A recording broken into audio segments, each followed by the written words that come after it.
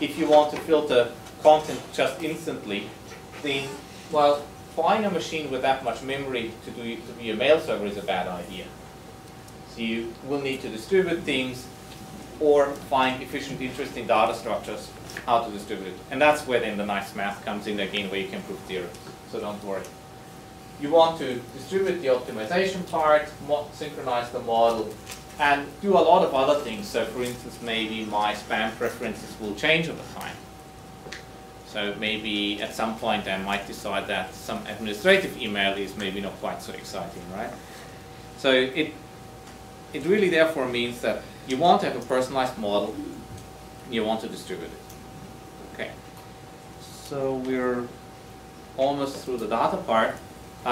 Just to give you a bit of an idea of, because sometimes people think, okay, you know, large-scale machine learning on the internet, well, that's just how you solve a classification problem in a very scalable fashion. Or, you know, how you do naive Bayes very quickly, or how you can cluster very quickly. Well, it's usually already defining the problem that's the hard bit.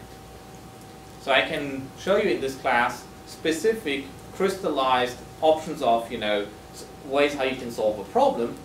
To address a very specific application, you will actually have to model the thing.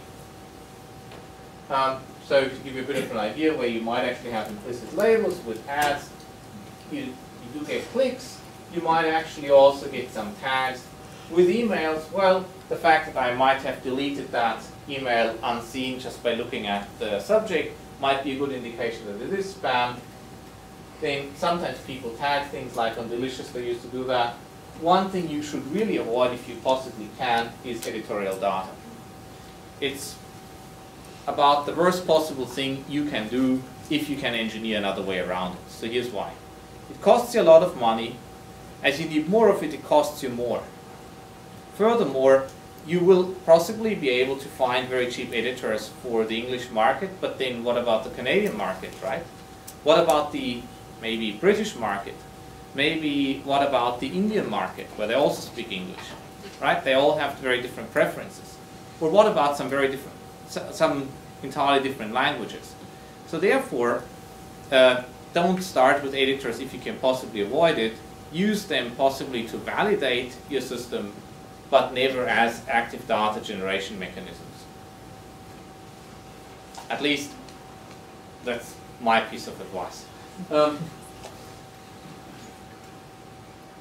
Okay, we're on camera. So can you say what editorial data is? No. Okay, so let me know what it is. So here's an example. Suppose I want to build a spam filter. All the privacy concerns aside, I could go and pay you to, you know, go through thousands of emails and label them as spam or not spam. Or what you could also do, and this is actually what is to some extent still being done for machine learning ranking, I, you know, would type in queries like, well, write up queries like machine learning. And by the way, here are 100 links. Rate the links based on how relevant they are for machine learning. And so then you pay some editors, which usually tend to be women in their 20s, for whatever reason, to label queries. So in other words, up to some time ago, essentially whatever women in their 20s decided was relevant was what, for instance, Bing or Yahoo would use as search results for their content recommendation engine. Now there's nothing wrong with women in their 20s, but the thing is it doesn't necessarily very accurately reflect the entire demographic of who might come to your search engine. So this is the other danger, that you will induce editorial bias simply because the editors may not really know your customer base as well as the customers do on their own. So if you can possibly avoid it, try to elicit information from the users as opposed to paying somebody to label it. In some cases, labeling is very cheap, so Mechanical Turk and Amazon, for instance, is a good way of getting labeled data. It may not be very high reliability. Then there are very clever mechanisms, and so Luis van der Aan, for instance, has done great work on things like CAPTCHAs, where you basically get humans to solve labeling or data generation problems for you. And then this actually poses a whole bunch of rather exciting statistical questions of, suppose I start with, text that I need to recognize. How can I guarantee that the humans who label it actually label it correctly, and how can I still distinguish, those from spammers? So that's not an entirely straightforward question. It's basically, because you're basically trying to estimate the label of something without ever having anybody telling you, well, for sure this is the correct label. So these are ways how you can actually generate a lot of labeled data, but you need to come up with a good mechanism design to do so. So if you don't have to do it, even the better. Now there are a lot more data sources. So this is a very dated slide, and you can see it stops essentially the data in 2003. But this is basically stratified per sensor size the cost of a camera. And of course more megapixels cost more dollars, but what you can see is they all keep on decaying.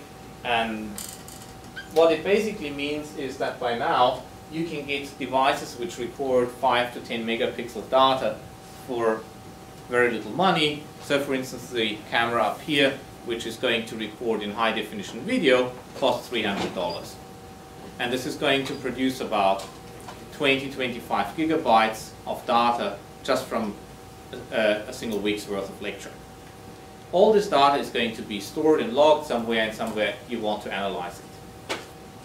A fairly exciting thing of what's happening right now, this is the sequencing cost per megabase for a DNA sequence, and basically here's something very exciting happened. Basically the Human Genome Project accelerated things rather dramatically. This was Moore's law, and we can assume that maybe in 2 years or so, they'll break below the $100 for a sequenced genome base threshold. So I think recently a device for $1,000 per sequenced genome was announced, and so I think it's going to happen very soon. This is another pair of devices. So for instance, here's a networked thermostat, and you will get a lot of those devices in your house which will generate data which you want to analyze. And this turned out to be a not so successful thing, basically jawbone up wristband, which tried to basically be an activity monitor, and they pretty much refunded all the cost. The key differentiator to everything before is that this data will be in the cloud. So in other words, it will actually be accessible by a central processing mechanism, like a big cluster of machines, and where you can then pool data from many users together and analyze it. Okay. So now is probably a good time for a break. If you have questions, do ask now. Otherwise, we'll reconvene in 5 minutes.